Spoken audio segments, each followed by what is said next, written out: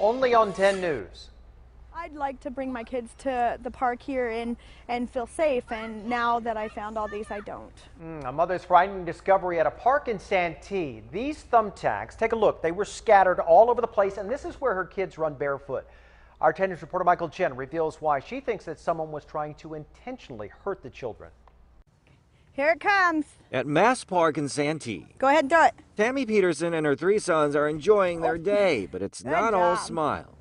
A little bit hesitant to be here. Hesitant after she and her boyfriend.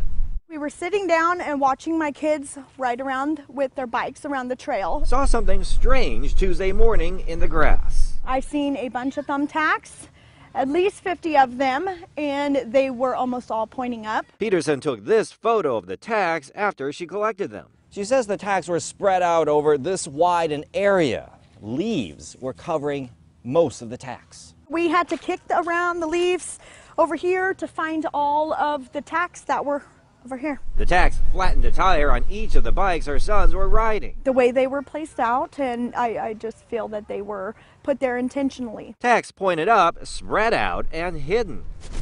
An upset Peterson immediately thought of the razors discovered at local parks. I fear that somebody was trying to hurt little kids. Peterson called the city's parks department and posted the photo on Facebook, a warning for other families. A little bit nervous. Out for a walk in the park.